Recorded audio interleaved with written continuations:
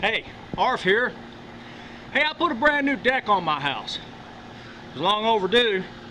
And I went through some trials and tribulations because I'd never done that before. So when I put the deck up, I Googled, like everyone else does, I looked for tips and tricks. And I went on Google and I Googled all sorts of things. I got a lot of good information, and thanks to everyone who posts their tips and tricks because it made my job a whole lot easier. Well, anyway, I got the deck almost finished. I know it's a cloudy day. It's actually drizzling a little bit of rain, but here's kind of a bit of what it looks like. Did some design changes from the normal. I put some 6-foot steps on it. 6-foot steps, Arf? What did you put 6-foot steps on your deck for crying out loud? Well, I tell you, the reason is this. I decided that once this deck was built, I wanted to make a tool shed. And I wanted to make that tool shed underneath my steps.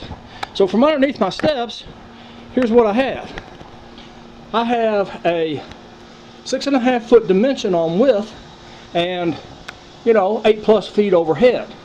And I got two 6x6 posts and a 4x4 post on the stringer. So what I'm going to do is I'm going to enclose all this with fence paneling. I'm actually going to make 2 gates.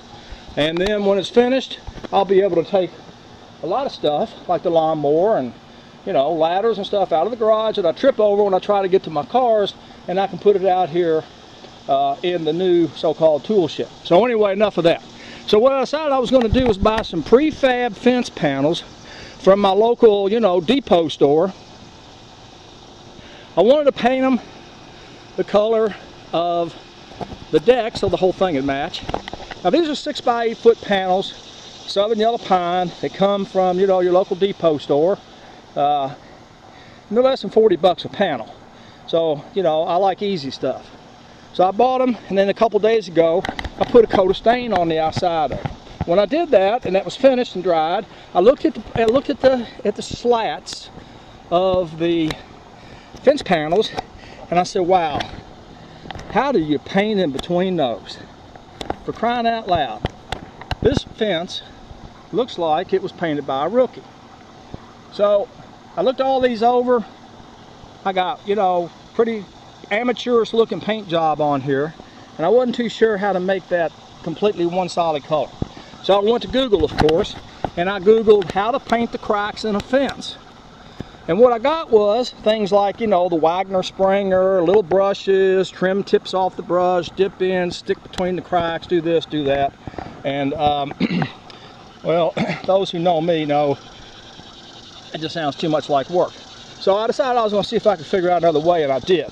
So I'm going to share that with you. It may help someone else, maybe just be a crazy idea, but I'm going to let you decide whether it worked for me or not. Here's what I did. I went and found a spray bottle, like a Windex bottle, you know, under the kitchen sink. I dumped the contents into another one, consolidated. I took that bottle and I poured, using a cup, I poured about a cup of paint. This is water-based, water cleanup paint from a depot into the spray bottle, okay? And then I took warm water from a milk jug and I poured that into the bottle with it, and I sloshed it around. All right, that mixes it up. That makes basically and essentially a thin stain. So my idea was this: I don't really want to stain necessarily in between the fence slats. What I really want to do is just get that real bright white color off of them. So when you walk up to the fence, you notice the color, and you don't notice the color in between the slats, and it looks a little more professional with little effort. So what I did, and I took the half and half paint and water, sloshed it around, and I spray it in between the slats. See that? Now what you're doing is you're not putting a heavy coat of stain in between the slats. You're just coloring that white wood. And oh, by the way, yeah, you're putting a half a coat of stain on the wood. Now, so somebody says, gee, Arf, look at there, it's running off. You're right, it is. It's great. Once it runs off, because it's thin and it's water, it leaves behind no runny marks, no humps, no bumps, no beads. no nothing. It just dries. For the part that's already stained, it leaves behind just another thin coat of stain. And for the part that looks white in between the fences, well, and the slats, you can see that one compared to that one. Which one would you rather have? Well, I know which one I'd rather have. So, does it work? Well, over here, here's a slat that I just finished up. I finished this one up, I don't know, 40 minutes ago.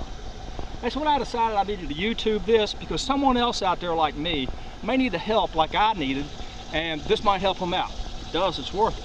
If it doesn't, just click it off. So here's what the finished product looks like. This is one panel that I did already with a spray bottle.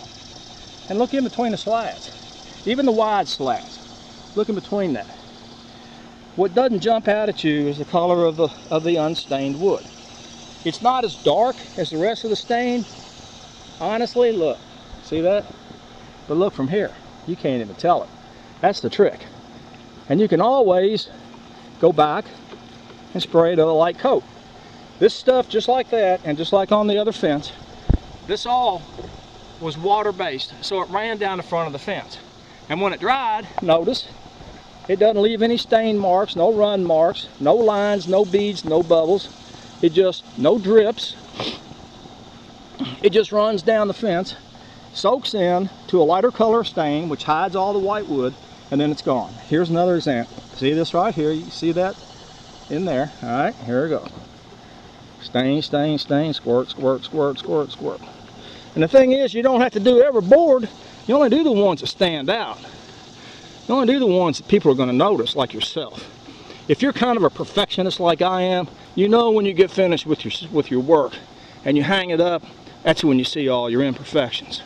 I know that's when I do. And that's when I think, wow, I could have done that when it was easy, because now I got to figure out how to do something that's going to be tough. So anyway, there you go. That's what I figured out. And this has worked completely for me. And that's what the wet product looks like. And there's the water runs that'll come down the front.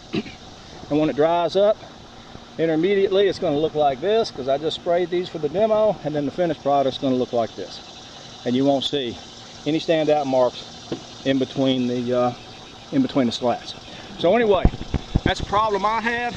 That's the way I solved it. Your idea might be different. Your idea might be better. If it is, post something up on YouTube. Share it with the world. Make everyone's life a little bit easier if you're a handyman and not a professional like me. So that's what I did. That's me. I'm Arf. I'm out of here. Hoorah.